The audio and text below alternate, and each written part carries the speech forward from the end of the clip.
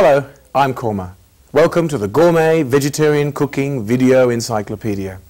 Rice is one of the most basic ingredients in the Indian vegetarian cuisine, and it also is one of the most versatile. It can be used in limitless ways, cooked with spices, seasonings, nuts, raisins, curd, beans, yogurt or vegetables.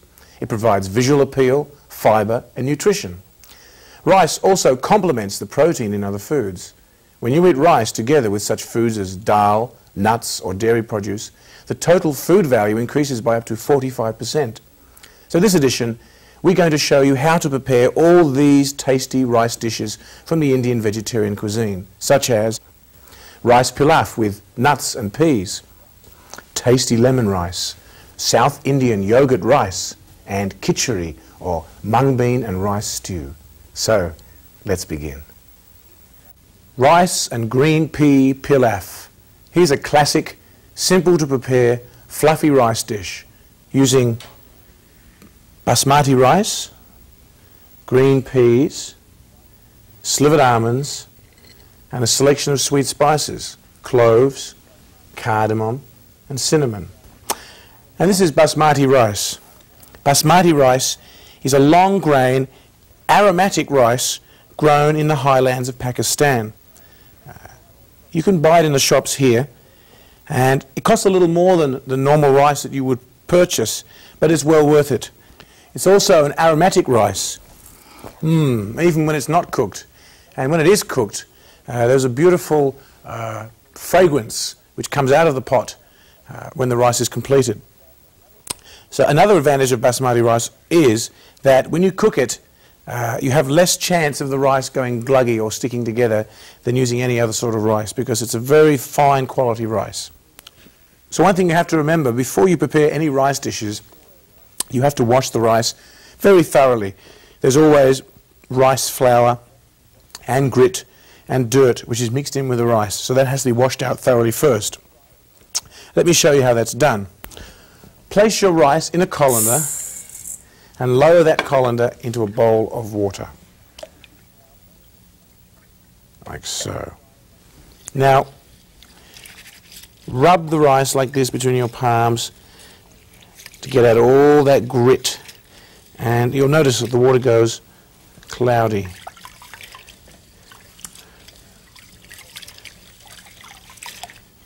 Now, repeat that process a few times. First of all, drain the water out of the colander.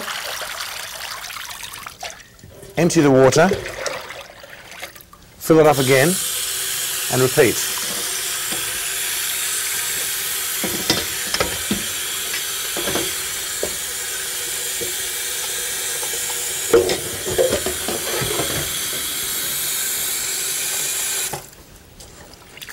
Do this about 2 or 3 times until the water is no longer cloudy.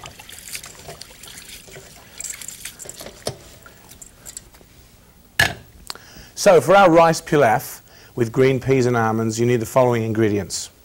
1 cup of basmati rice. Now this has been washed and it's been allowed to dry. Whenever you saute your rice, it has to be washed ahead of time so that you have enough time for it to dry. We also have 1 cup of green peas. We have 3 tablespoons of ghee and 1/3 of a cup of slivered almonds. We're going to take 1 piece of cinnamon stick. This is cinnamon in its raw state, 1.5 inches long. We're going to take about 6 cloves.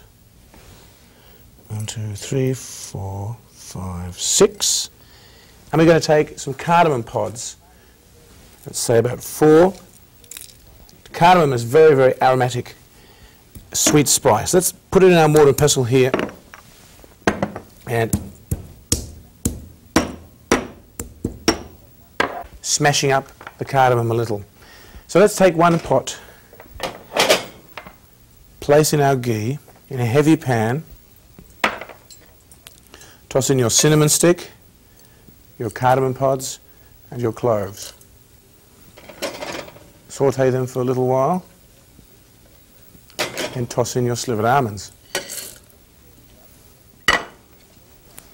Now let's stir these up until the almonds become a little golden brown.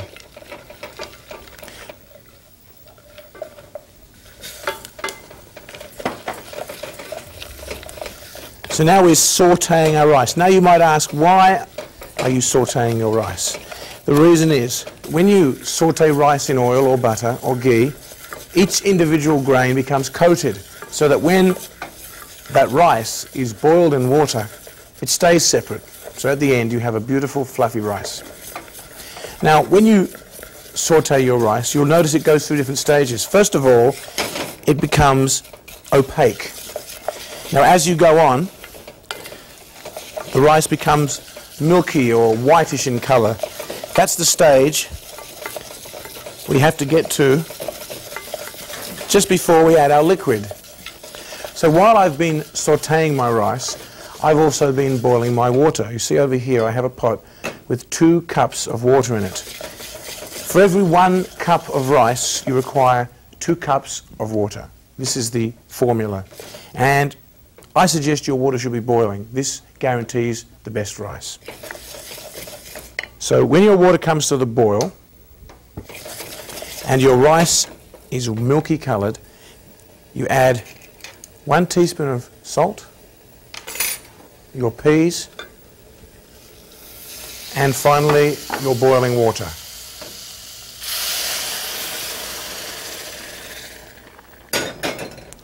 Now up to this point you've been stirring your rice. Continue to stir it, placing your rice and water on a full flame until it comes to the boil. Now as soon as the rice comes to the boil, turn it down to a simmer, place a lid on top, and don't stir it anymore. From this point on, don't touch the rice, don't take off the lid. Now have a look at your watch, check the time. You can come back in 15 minutes and turn off the flame.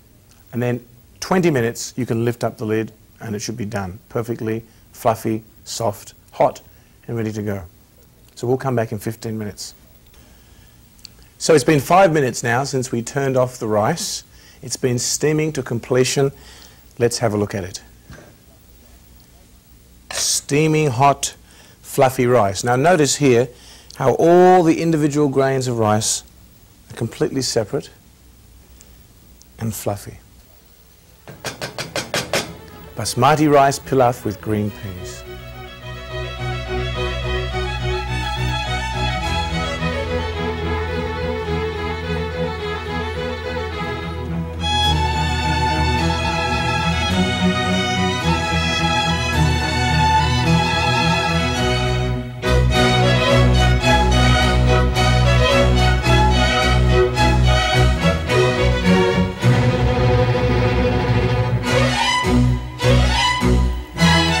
So I'm going to show you now how to make lemon rice. Lemon rice is a beautiful dish containing the piquancy of fresh lemon juice, toasted cashew nuts, garnished with fresh parsley and coconut. Let me show you the ingredients here. We're going to use 1 cup of washed, dried basmati rice, a teaspoon of salt, 1/3 of a teaspoon of turmeric, 1 teaspoon of black mustard seeds, 1/2 a teaspoon of split black urd dhal, 2 tablespoons of ghee and 1/2 cup of cashews. We've also got 2 cups of water. Now we're going to garnish all that with 1/2 a cup of freshly grated coconut, 1/3 of a cup of freshly squeezed lemon juice and 2 tablespoons of fresh parsley. So the first thing we're going to do is put on our water. I like to put the water on first while I'm roasting the rice. 2 cups of water. And into that water we're going to put salt and our turmeric, like so. Put a lid on there. And in our other pot we're going to toast up our rice.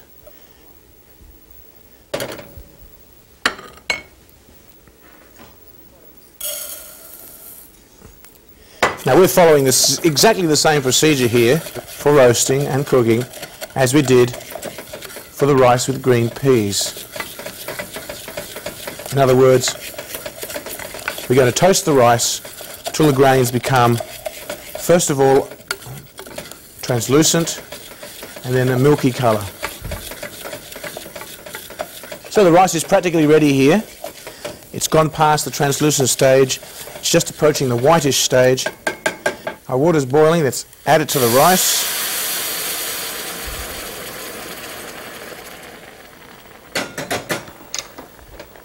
Give it one more stir.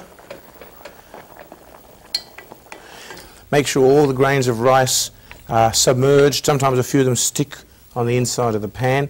Push them all under the water. Give it one last stir and then put on the lid. Turn it down to a simmer, and we'll come back in about 15 minutes to turn it off, let it steam an extra 5 minutes, and then we're ready to proceed on with our next step. So I've got a pot of rice that I've made previously. It's already cooked, ready to go. So I'm going to proceed on with our procedure here. Take a heavy pan, place it on the flame, place in some ghee, and we're going to toast up our mustard seeds and our urad dhal. The mustard seeds give it that wonderful nutty flavour, and also the urad dhal lentils, they also give it that beautiful spicy aroma which goes so well with the lemon juice. So let's put in our mustard seeds, cook them up till they crackle.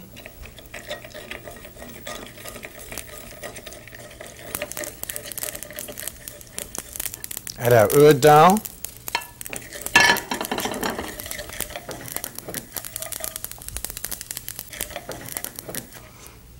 Toast it up till the urad dhal is golden brown.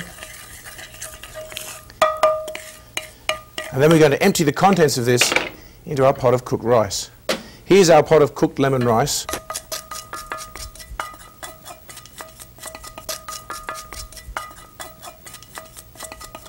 Make sure you scrape every individual little urad dhal and mustard seed out of there, like so.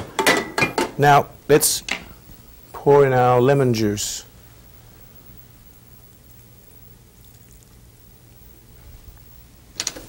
And gently fold it all in with a fork along with our cashew nuts. I always use a fork to do this, otherwise you'll mush up the rice. And when it's all folded in, we're going to place it on our decorative tray and garnish it.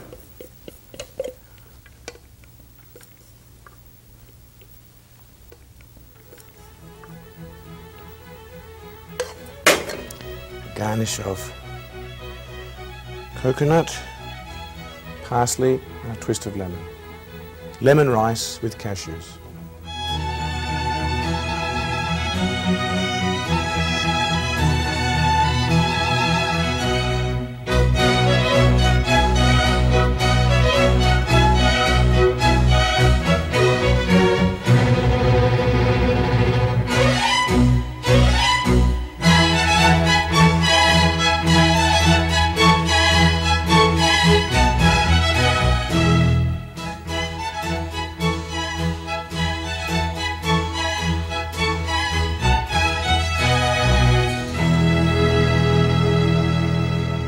Cauliflower, green pea and mung bean stew, or kitery as it's commonly called in India, has also been called the poor man's feast.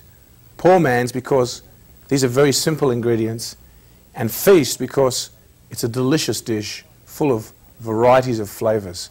It consists primarily of mung beans and rice. These are split mung beans and these are whole mung beans. The whole mung beans are often sprouted into bean sprouts, and they're available in all Chinese stores. They can be used for these dhal and rice recipes like kitery. I prefer to use a split mung. It's lighter on the system and easier to digest.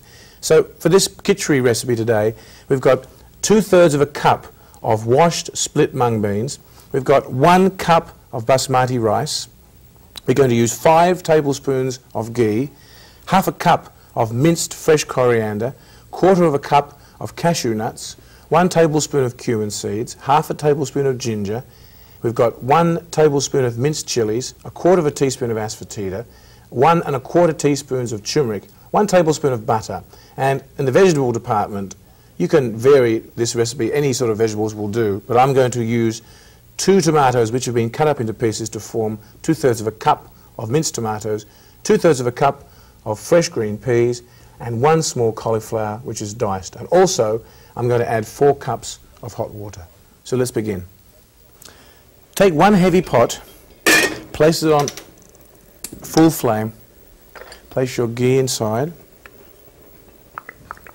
like so, and fry up your ginger and your cumin and your chilies and your asafoetida.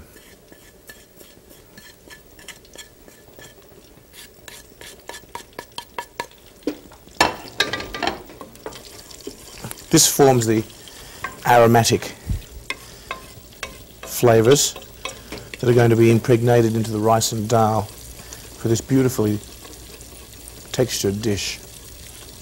Kitery is a high protein rice and dhal dish which in India is often taken for breakfast with a little bowl of yogurt and a little squeeze of lemon on the side. Delicious. Now add the turmeric,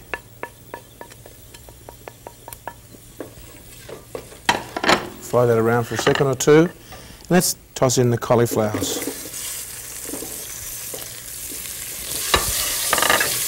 And let's stir fry these for about a minute or 2. These are quite small florets of cauliflower, so we're just going to fry them for 1 minute. Now we're going to add the dhal and the rice. These split mung beans and the rice has been washed and dried beforehand. There's the dhal, and here's the rice. So let's saute the rice and beans with the vegetables, ghee and spices together for about 2 minutes. Now add the peas and the water. As you can see, I've had the water boiling here on the stove. Makes it easier for this preparation to move along nicely. So it keeps boiling. So there's our kitery in its raw state. So now stir everything in. You'll notice at this point in time it's very wet, but it will thicken as time goes by. Turn the flame down to a simmer, and you can come back every now and again and stir it, unlike rice, which you can't touch when it cooks. You can stir it every few minutes, and you'll notice that the beans and the rice will break down and form a beautifully textured stew. So normally speaking, at this stage, you just place a lid on it and come back every now and again. Now I do have over here a pot of kitery which I've just completed cooking, and I'll show you what it looks like. And here's the finished kitery. It's very juicy, succulent, and the mung beans are all soft and the rice is soft, but they haven't completely broken up. Some people like their kitery soft and wet, some people like it soft and dry. I would call this a dry kitery. Now, just to finish it off nicely, I'm going to add our final ingredients, which are salt and butter. Allow the butter to melt in there to form a nice glisten. We've got our diced tomatoes, our cashew nuts, and our fresh coriander. Fresh coriander is a must for this dish. Gently fold it all in. You can now turn off the flame, and there it is. A beautiful poor man's feast, kitery. All you need is a bowl of yogurt, a few slices of lemon, and you've got yourself a beautiful meal. Cauliflower, mung beans, and rice stew, kitery.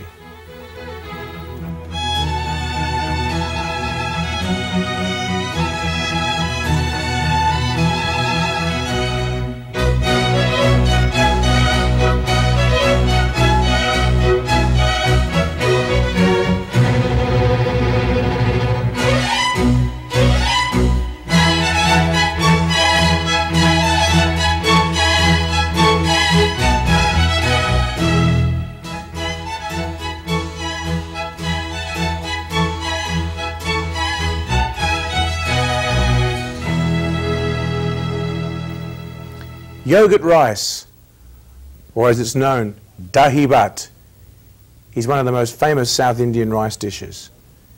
As the name suggests, it's mixed with yogurt and also fresh ginger and chilies. It's a wonderfully cooling dish, even on the hottest of days, and it gets pretty hot in South India. Let me show you some of the ingredients.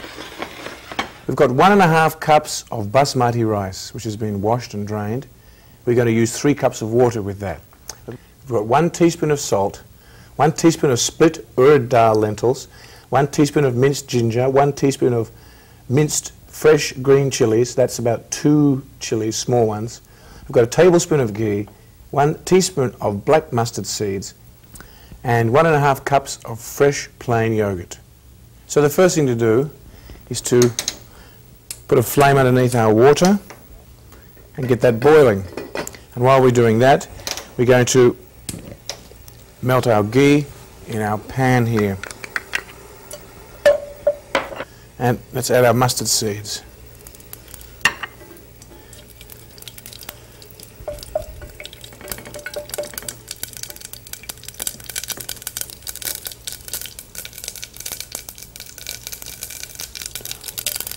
Now let's add our fresh ginger, our chilies, and our urad dhal. This is a really traditional South Indian combination.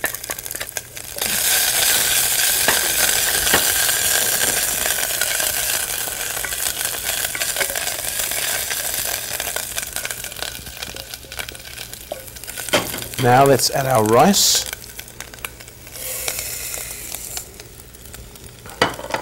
And saute that with those spices. So we're going to cook our rice the way we normally do in this saute method. In other words, the rice has now become whitish. Let's not forget to add our salt, and now let's add our boiling water.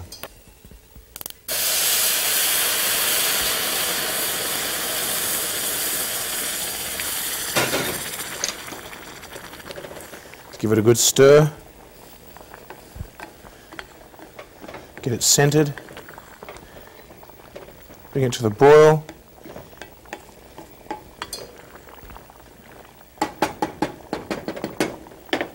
turn it down to a simmer, put on the lid, and we'll come back in about 15 minutes. So it's been about 15 minutes now. Let's check our rice. If you're not sure whether the rice is done, take 1 grain and squeeze it between your thumb and forefinger. And if there's nothing left in there, no little hard center, then it's done. So this rice is just done. Let's add our yogurt, like so.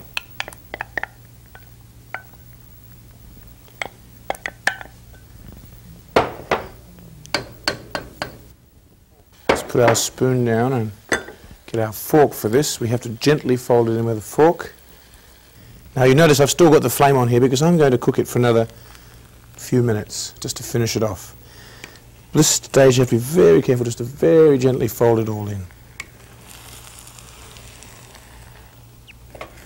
Stir the yogurt in with your fork until all of the yogurt is mixed through. Replace the lid, and we're going to come back in 5 minutes.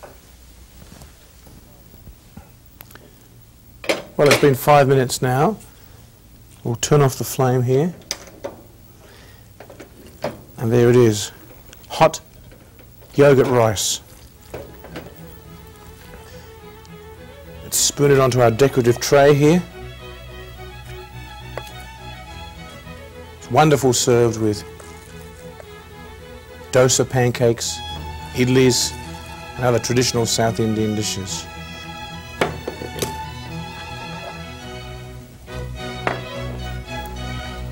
South Indian dahi bhat, yogurt rice.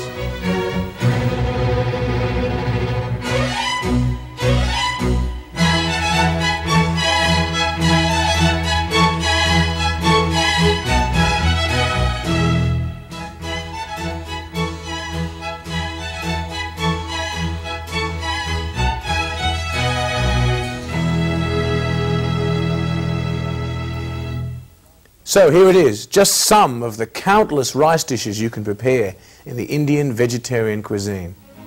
Happy eating.